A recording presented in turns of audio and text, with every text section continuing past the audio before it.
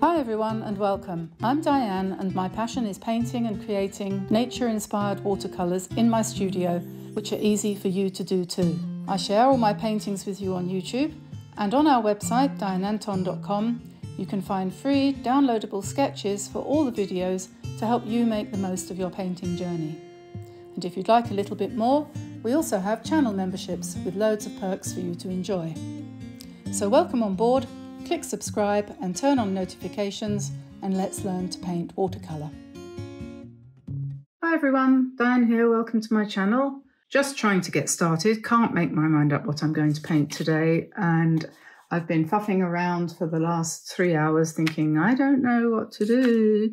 Pathetic, isn't it? This is one, I don't know why I'm showing you this, because it's colourful, I suppose. This is just a swatched out set of paints. I think this was the Meeden colours. Anyway, that's irrelevant to today.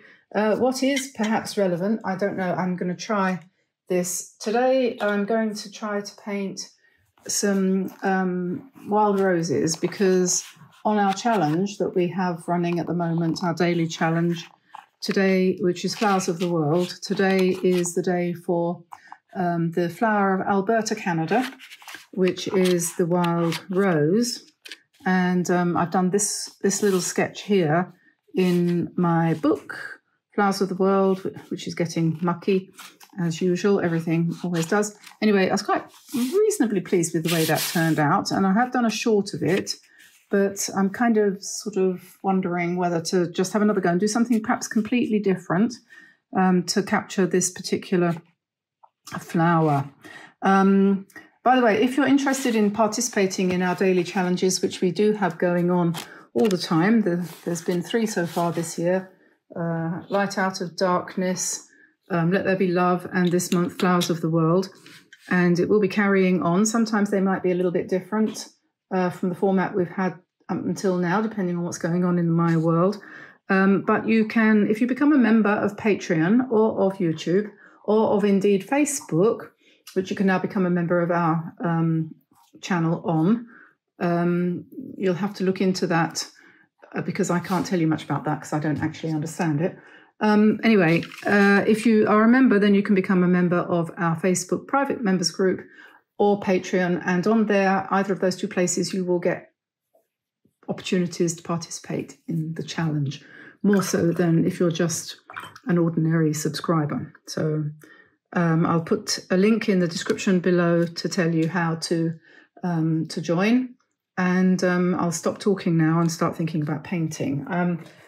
So I'm going to use, as usual, my Meeden paints, my Meeden paper, and this is my collaboration set of honey-based, handmade, ecologically sound VHAquarell paints made in Germany, available worldwide. You can order these wherever you live, especially in America. She'll send them to you, no problem whatsoever. And they're lovely. She put together this set for me at my request with my particular choice of colours, which are these ones here. That's the set, which are particularly good for flowers. And the paints are really nice. Some people have said that they smell really nice. I'm going to try that. I can't smell anything. Ever since I had COVID, I can't taste or smell anything. I eat my food now without really knowing what I'm eating. I have to rely on other people to tell me whether the dinner is okay. Isn't that awful? And I can't really smell anything either. Can't smell flowers at all. So there we are. That's life, I suppose. Maybe I'm just getting old. Anyway, so this is a practice piece which I did with mixing this red here with a little bit of this red here to make a kind of pink, and then diluting it down with water so that it's not too dark. And then you get, I do like these little bits of paper that Meeden sent me, these little sample pieces, and really good. A nice pink, you see. So it's no effort at all to paint a 5-petaled flower like that. And I'm using a Craftamo brush. This is my Craftamo Diane Antone set. Still got a few of those available. If you want to purchase, go to Craftamo their website. And, you know, just let the water do the work. And next thing you know, you've got a rose, and then you can pick up a bit of green and do a stem and a leaf or whatever. So, you know, let's do something like that. Let's do something like that. That's what that was anyway. That was a practice. Okay, so looking at the flowers that I've just painted and looking at my iPad for a inspiration of what they look like, I think I'll sit down.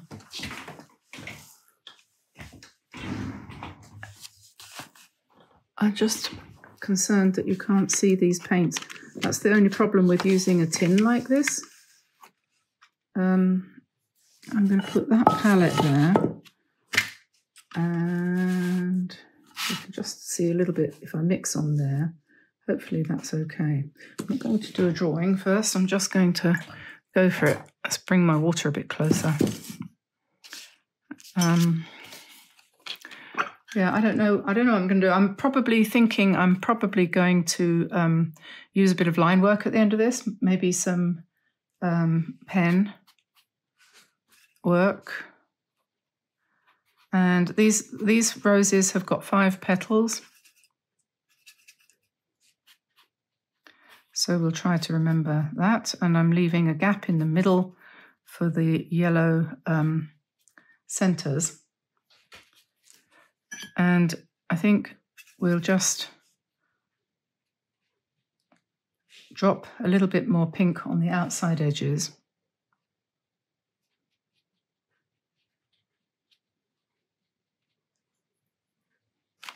You know how I like to paint loose and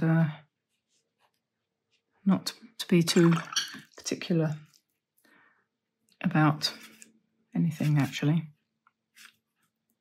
It's one part of your life where you don't have to pay too much attention to anything. You can just make it up as you go along, unlike when it comes to paying your income tax and that sort of thing. So we'll keep them nice and big, shall we? Yeah, make them nice and big. Doesn't matter if they kind of fall off the page.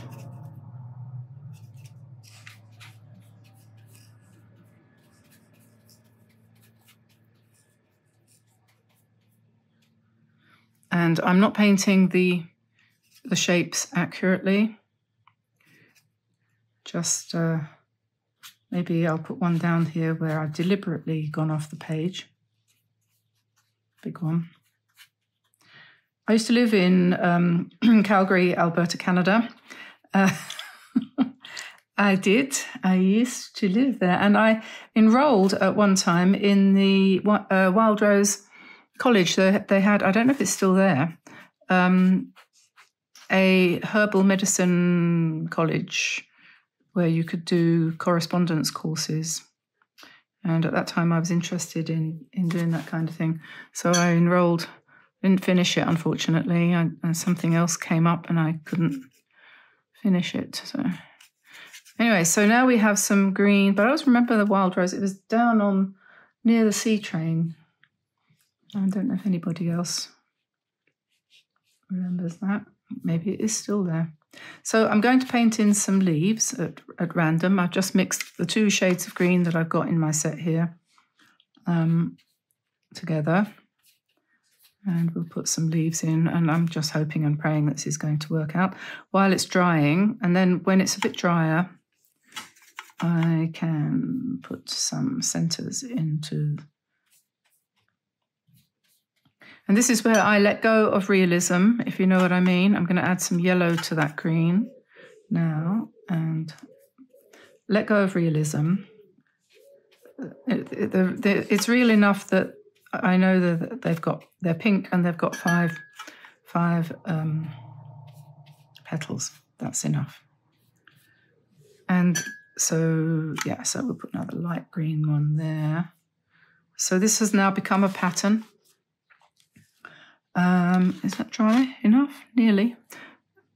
And let's see, what else have we got in the way of green? I'm going to take some of this blue at the end here and mix that with a bit of that yellow here to come up with a muted green. And we'll put some little leaves in here and there. And then I'm going to find some dark blue, bit of red, and some green to make a dark green. I want it more greener than that.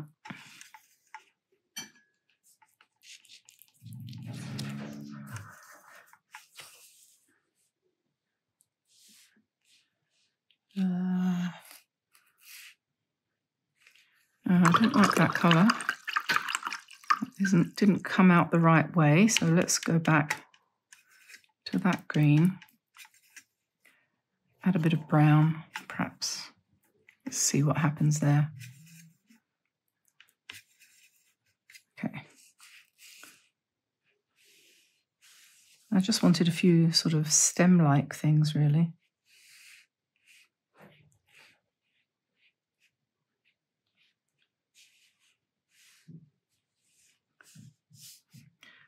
Okay, and let's put some nice dark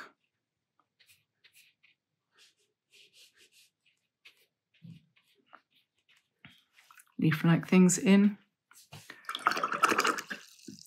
I think I'm looking for the yellow now. I'm not personally very comfortable using little palette paint tins. It's not my favourite way of painting, but I'm doing that because these are nice paints and I want to support Victoria. She's trying to set her business up, so I'm giving them a fair trial.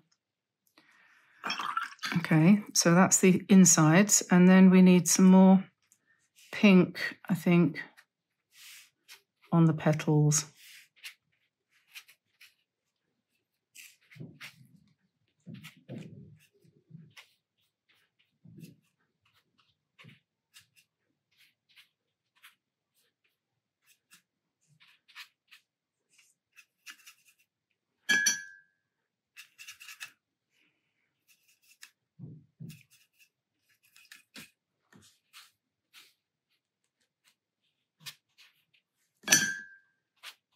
And we just have to kind of work on building this up as we go along. Build a rose, like build a bear. And remember not to worry, I'm telling myself, because I'm terrible. I'm the same as everyone else. I start these things and then I get halfway through and I think, oh my God, what am I doing? But I have to keep going. Otherwise, I'm wasting my time. And I get to this point now and I'm like, I don't know what's going to happen here. But I need to get some more yellow into the leaf areas. So I'm going to try and be brave and just, this is not the way I normally do it. I'm going to paint into and onto the flowers that I've just created with this yellowish colour, and I have absolutely no idea if this is going to work. And in a minute I'm going to stop and dry it and see what we can do next. Yep, that's time to dry and take a look. So I'll turn you off for a second. Okay, so this colour here, this green, is this one here, and I haven't added anything to it. And I'm going to try seeing what happens if I paint that in to the crucial parts, that is to say, the joins between the petals, and just keeping that really random. Let's see what happens. I'm just bringing it out.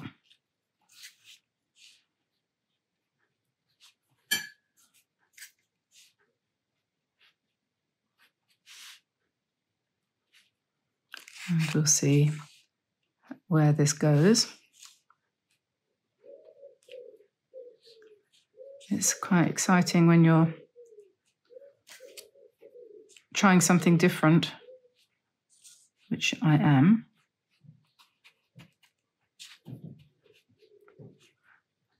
And we'll see. So that now I'm going to add some of the other green.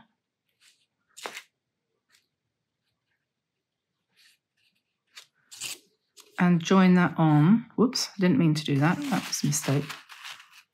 Take that off. Yeah, that was meant to go there.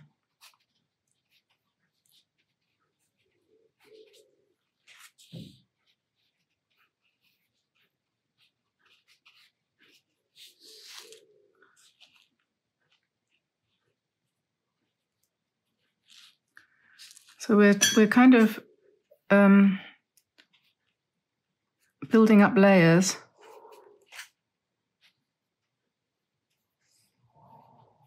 Every time you put more paint on, you're going to get more variations, and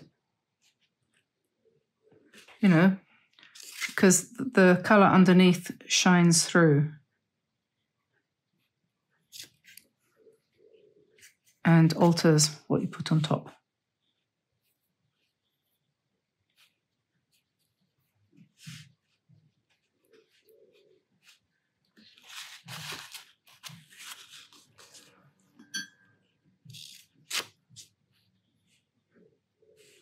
And I'm not painting over the flowers themselves, I'm just trying to create quite a dark leafy background. So kind of abstract, let's say. This is one way of creating a more abstract effect. And I am making an effort to cover up almost all the whites. Okay, and now I think it probably needs a few more bits of very dark. So we'll do that mixed with red to give us a purple.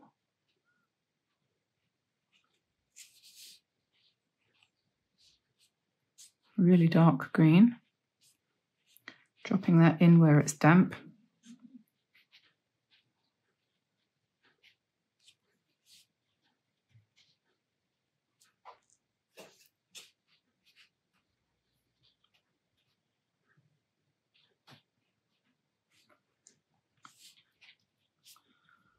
Don't know how long I've been painting yet.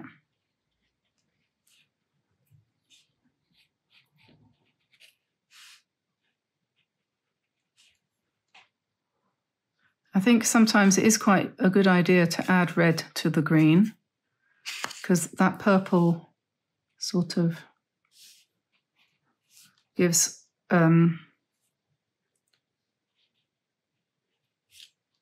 don't know, brings out the red in the flowers or something.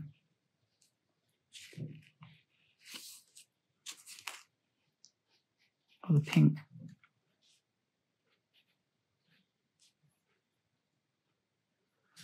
I'm trying to paint intuitively. I'm trying not to think too hard. Never works if I do.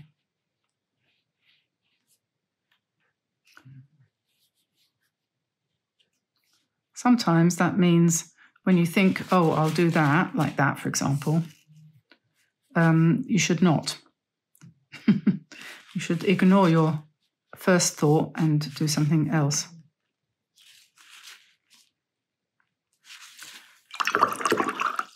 Okay, I'm going to dry that now and see where we're at.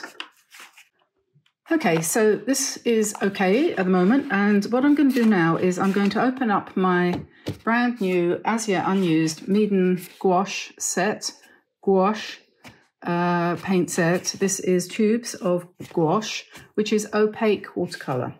For those of you who haven't yet met it, I remember very clearly the day I first came across gouache. It was in Canada, actually, in Canmore, as it happens, which is the next place we lived in after Calgary. And I used to go to a class there. Actually, I haven't talked about this before.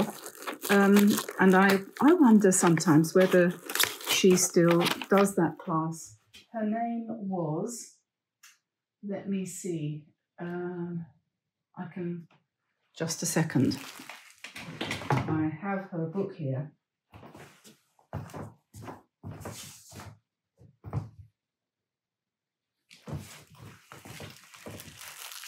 I have her book here. This is Donna Jo Massey. I know we have quite a few people here on the channel who live in Canada, live in Calgary, maybe have been to Canmore, perhaps have seen her paintings. This is one of her paintings. She does, or did, I don't know if she still does, but she wrote this little book to help her students. Oh, look, there's the wild rose. There we are, the wild rose. So she didn't influence me at all, she said, ironically. Didn't influence me at all, Donna Jo. Did you? No, not at all. That's really funny. I hadn't looked at this book for years. I used to go to her class in Canmore every week after I had had a bout of breast cancer, and I was trying to recover my health. And so I was only about 45 at the time, and it was all a bit of a horrible time to be going through. So I enrolled in her class and we did that. I didn't realize she could have used that as reference, couldn't I? But it didn't really matter because I kind of did anyway. Donna Jo Massey, yes, lovely lady, absolutely marvelous teacher, loved her and learnt a lot from her. And I can't even remember now why. Oh yes, she was the one who introduced me to gouache. I hadn't come across it before. And I'm going to get some of this out because I want some opaque yellow and orange, really. So I'm going to squeeze, excuse me, Donna Jo. Yeah, I painted really hard for her. I tried to please her. She used to make us copy famous paintings, and we used to have to trace them by holding them up against the window and tracing them in the light like that, like I've shown you how to do. And I did them multiple times, trying to get there, trying to learn from those famous American painters. And I was always a little bit surprised how many times I had to paint things like grain silos and the side of a red barn and that kind of stuff, which didn't really mean anything to me. But there we are. Okay, so I've put out some orange. That is yellow, mid-yellow, lemon yellow and white. And I'm going to find a smallish brush like this one, and I'm going to try and paint the stamens and the anthers of the centers of these flowers with this. And I'm going to hope that it will show up on the pink. So we'll do that. I might add a little bit of red to that in places to make it a bit darker in places. And we'll just have fun doing poppity pops. And we'll do some in a lighter colour. A bit more water. More white, perhaps.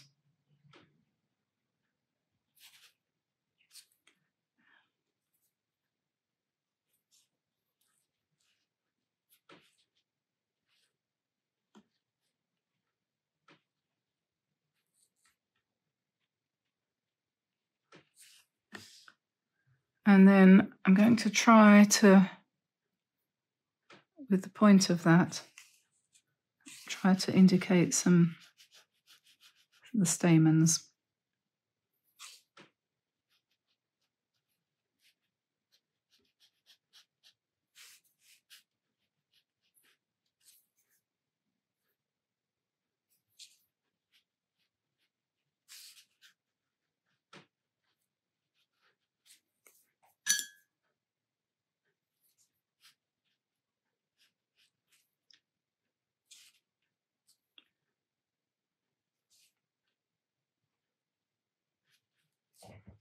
Okay, and then we'll do the others in the same kind of way.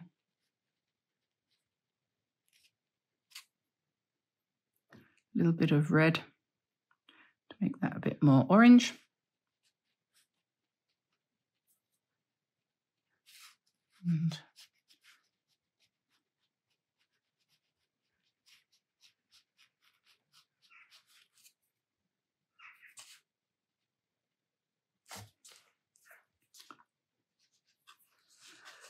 And this one down here.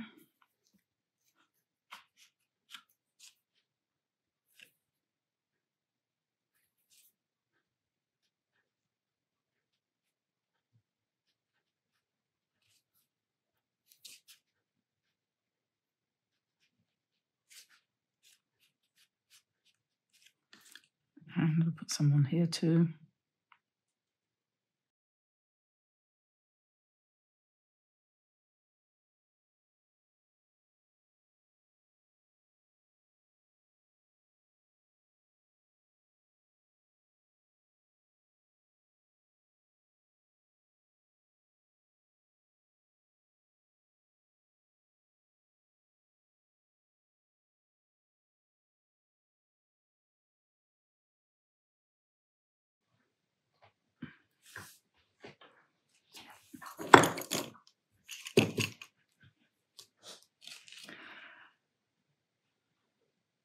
Right. I'm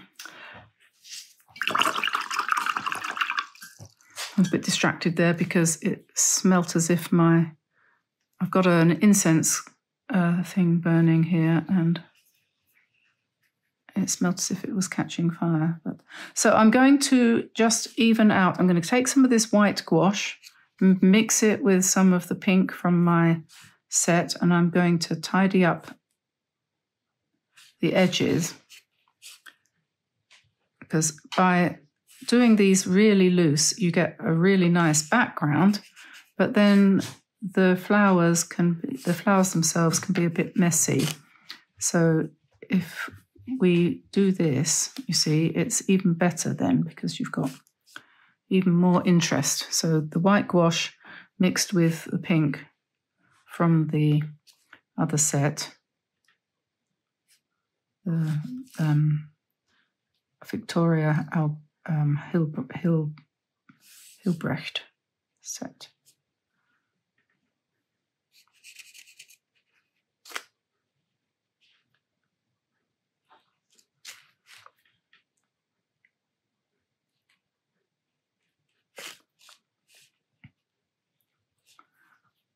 So that's working, I think.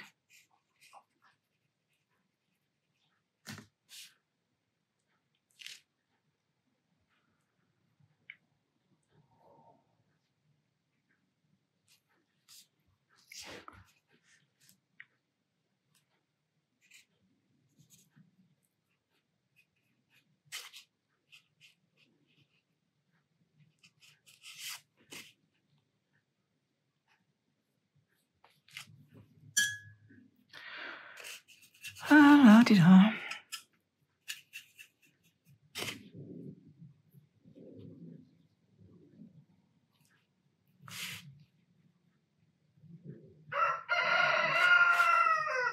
There's Gabriel singing away. I don't know whether these Meeden gouache paints are as opaque as they could be. We'll see when they dry.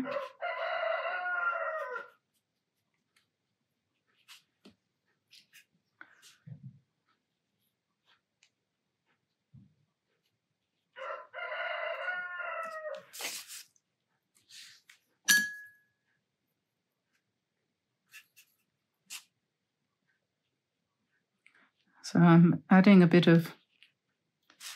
more pink here over the white.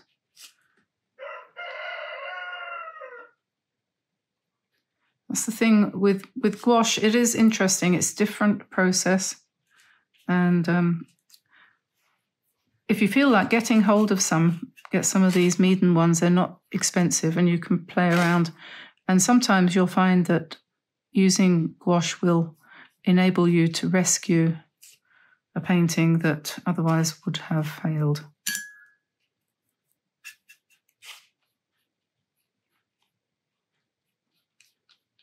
Failed to please you, I should say. Not any failure judgment or anything like that, but just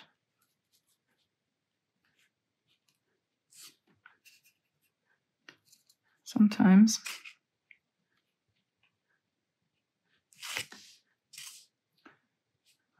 we don't like what we've done.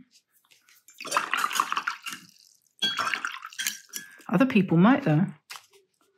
You know, I've in fact sold more than one painting that I thought was, well, not one of my best. Not recently. I don't sell that many paintings at the moment. Just kind of wet that a bit, make it a bit more sloppy.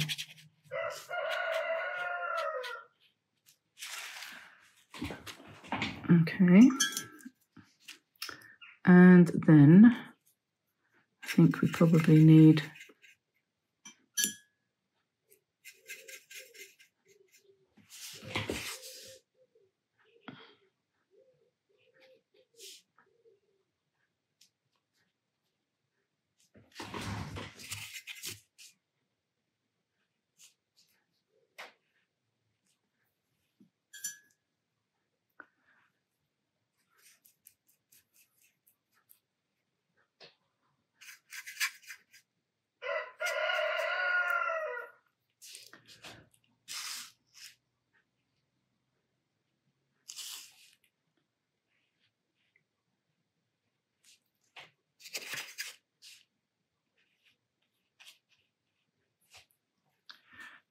if we just now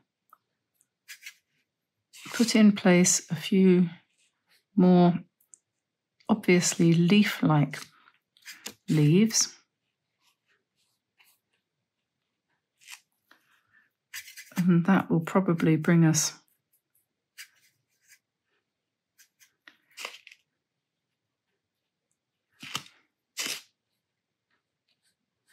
to a point where we think that's okay.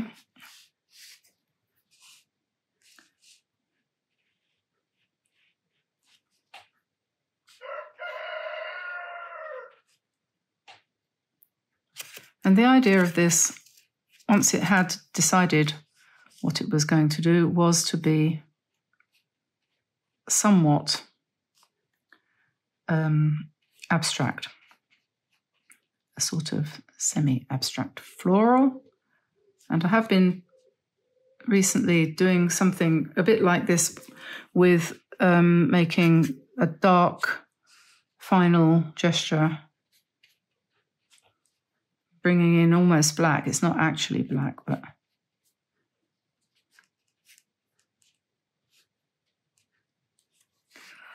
which to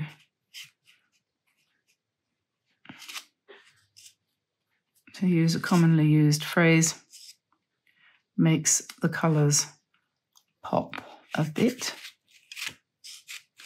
I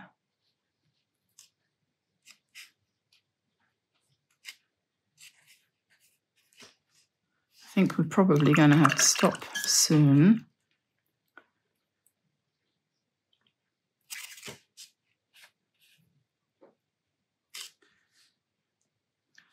It's not entirely simple deciding where to put these shapes. And then I'm going, I think, to pick up a bit more warmth for the centres.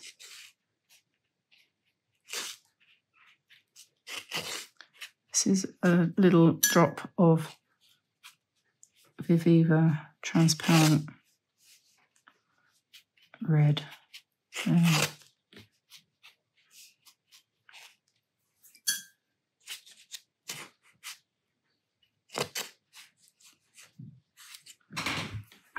Okay, I'm going to dry that, and then I might come in with a bit of white pen. We'll see what that looks like. Okay, so I've got my white Posca pen here, and I'm going to put in some additional whites on the stamens and the anthers here, partly because I just like doing that. And then I think these leaves need something to lift them a bit.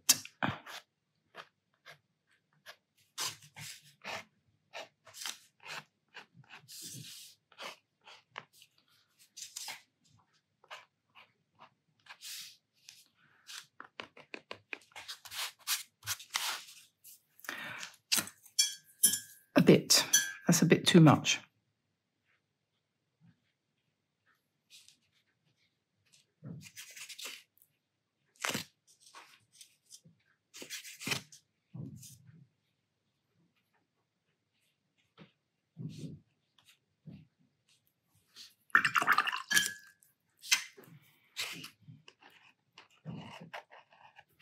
And then we can finally give ourselves an optical relief by going round the petals.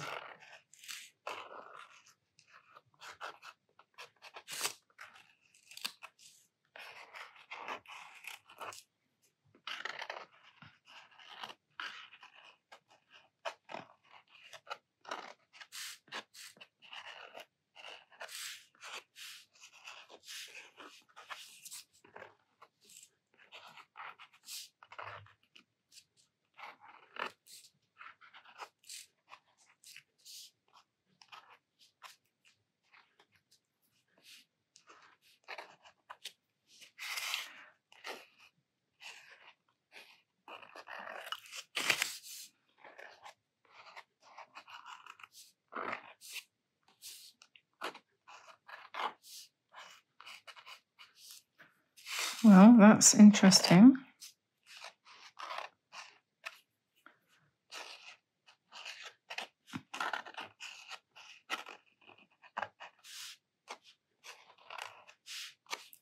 You never really know what's going to happen.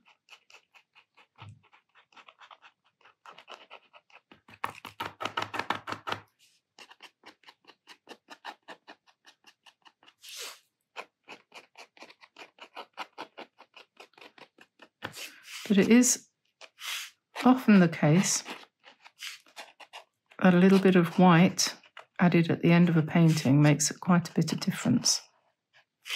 This is something I have noticed.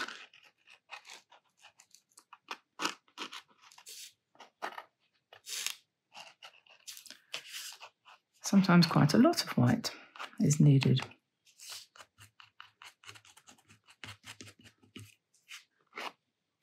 And what I'm going to do now, I'm going to go and have lunch because I'm hungry.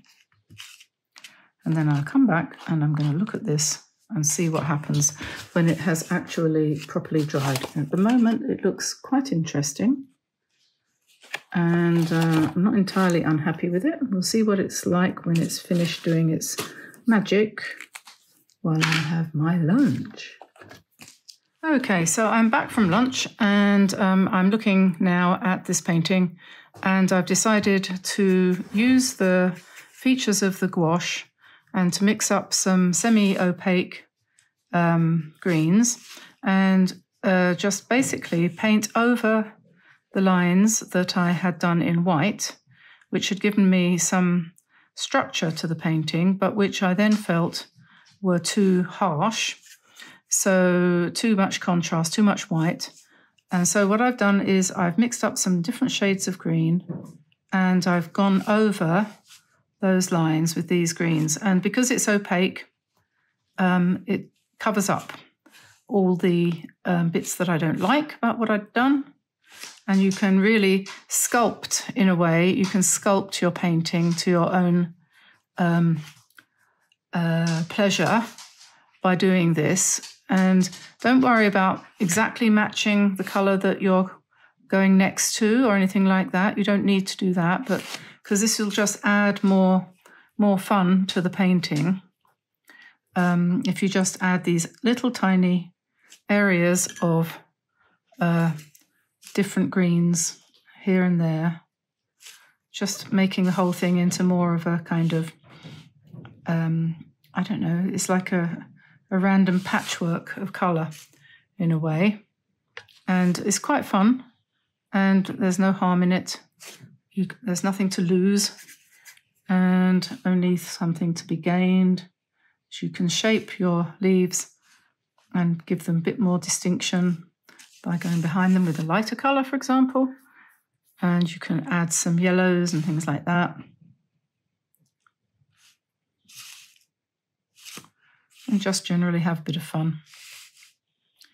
And where you don't like the white, if the white is glinting through, you can just paint over that.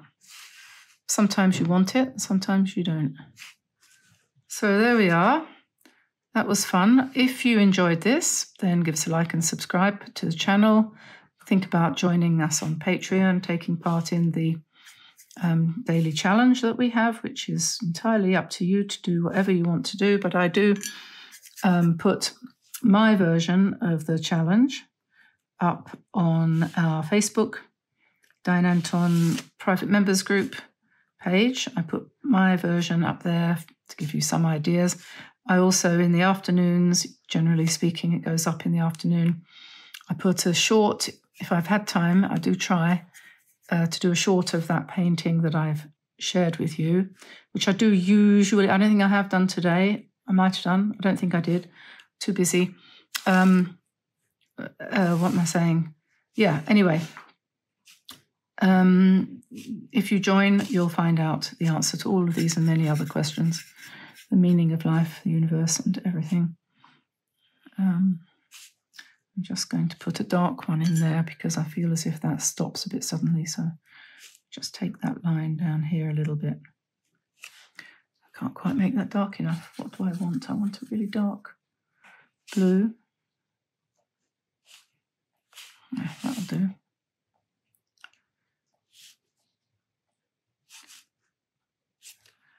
Okay, I'm going to let you go now. Have a go at that, see what you think. It's a combination of watercolour and gouache, which is opaque watercolour. So I'll let you go, and I'll see you again soon. And have fun with the wild rose of Alberta, Calgary, Alberta, Canada, in fact.